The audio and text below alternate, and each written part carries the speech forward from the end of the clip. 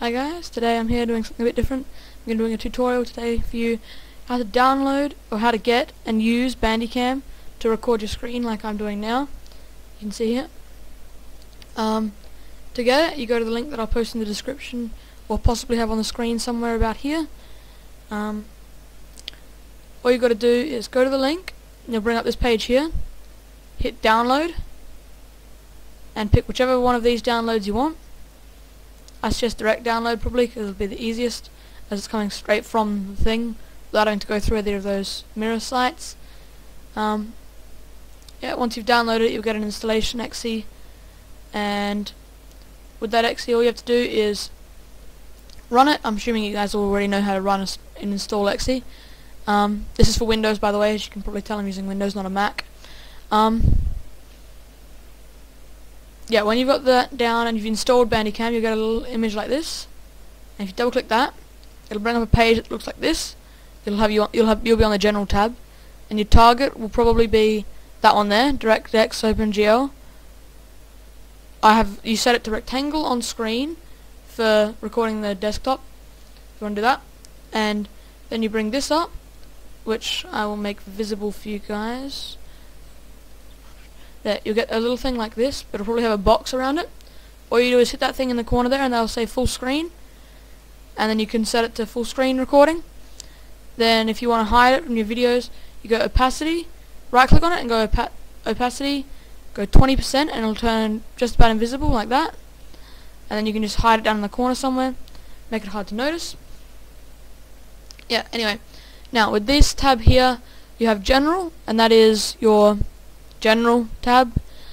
This will tell you pretty much everything, where you're putting it out, and I think, yeah, autocomplete recording. That's if you want it to stop at a certain time and what time you want it to stop at.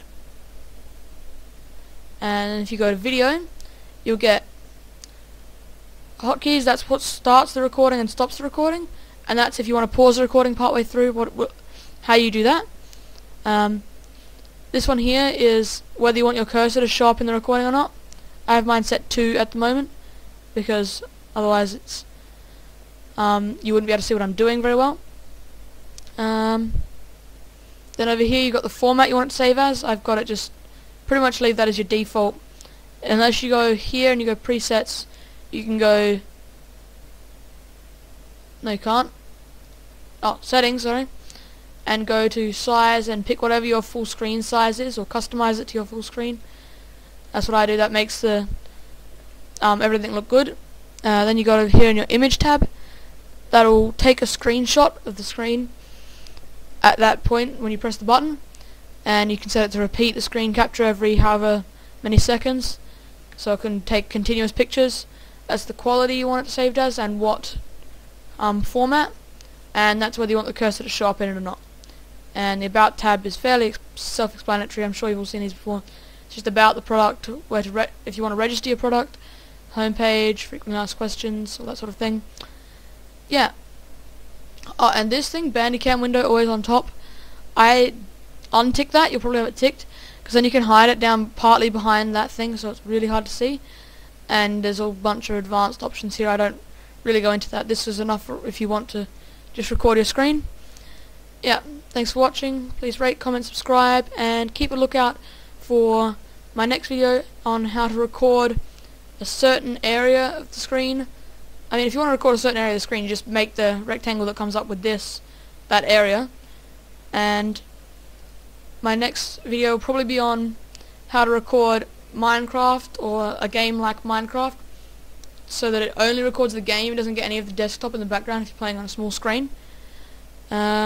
Yeah, so thanks for watching. Hope you enjoyed this. Hope it helps.